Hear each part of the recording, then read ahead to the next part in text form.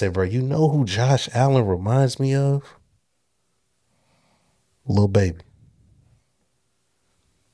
Lil Baby. Think about it. I thought you was gonna think about it. Josh Allen reminds me of Brett Favre. No, I'm not talking about football I aspects. know, but and that's why I was not expecting you to say Lil Baby. Well, just think about it. Think about Lil Baby.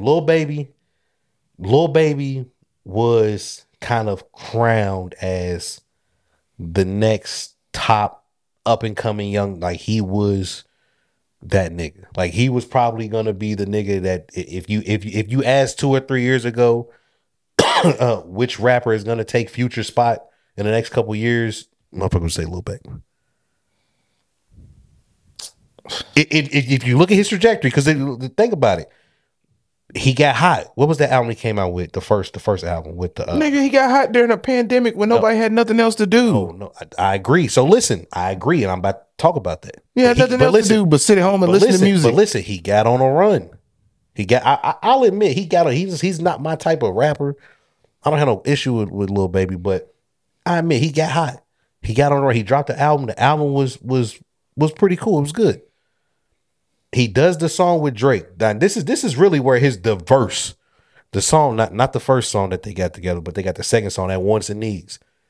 He's went back and forth with Drake. You could argue that he's had better verses on the 2 songs he got with Drake. You could argue Lil Baby had comparable or better verse. He slid on that J. Cole song too. People say that too. I'm different. I don't come on now. We're not giving him that. But other people say he killed the verse. I don't think it was that crazy, but cool, whatever.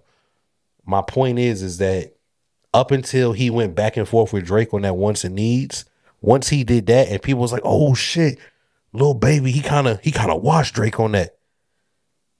Motherfucker started looking at Lil Baby totally different. Look at it totally different, bro. He was supposed to do this, supposed to do that. The last album he came out with, bro, it went hot. Like, when's the last time Lil Baby really been hot, bro? Like, deservingly hot, where you like, damn, like he's really going crazy. He's a name for sure. He's gonna get clicks, he's gonna get views for sure. People gonna check his shit out, but he's not what you would if you would have thought Lil Baby would be at this point now, when he was on his run 3 years ago, you'd be like, oh yeah, he's definitely underachieving.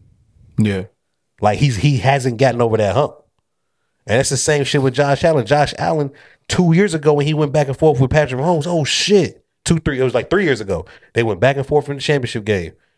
Tyreek Hill throws up the peace sign and shit. Like that game was nuts. I ain't gonna lie. It was like 28 points in 40 seconds. Like the game was nuts, bro. You would have thought if I told you Josh Allen still has no MVP and no Super Bowl Josh Allen game. Okay, gotcha. You know what I'm saying? But if I told you, if you look back, if you watch that game where they went back and forth. I mean, they changed the rule for overtime because of that game. But I'm saying you fast forward to now, and if I told you that since then, Josh Allen still has no Super Bowl and no MVPs to his name, you'd be like, damn, really? I thought he was gonna take off after that. Because right after that next season, he was an MVP favorite. The Bills are Super Bowl favorites. For a little while. Josh, and yeah, they were for a little while. But that's my point, like, because they were expecting his